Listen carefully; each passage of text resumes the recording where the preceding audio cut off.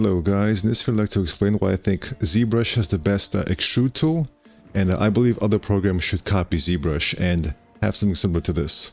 And also guys, be sure to check out my new course, Redesign and Remake, where I'll show you how you can either faithfully recreate old game assets or give them a fresh spin. Take old characters and give them your own unique look. So, link is in the description.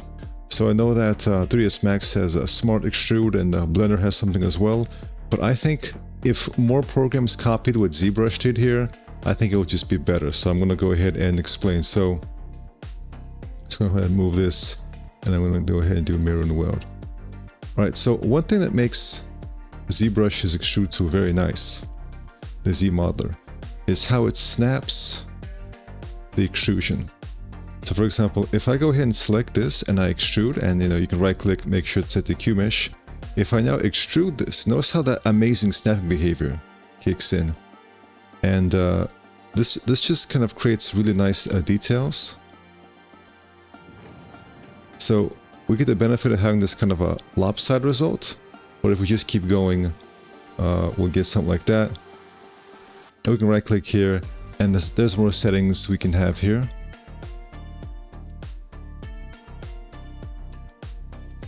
And right here in the center, for example, all I need to do is just extrude that, and we get this nice kind of a snapping behavior. You can see no bad topology, just nice snappy behavior. It also very nicely goes through the mesh. So if I just left click now, it's going to go all the way through. So I think this is a very nice feature, and I think more programs should copy Zbrush in this regard.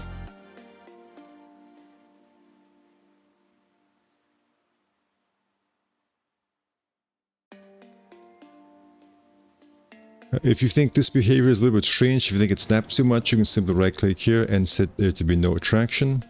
And now, as you notice, we're not getting that strange behavior. But it may be nice in some situations. So as you can see, just very nice clean results, and I believe other programs could definitely benefit from copying Zbrush's extrude tool here, Q mesh tool.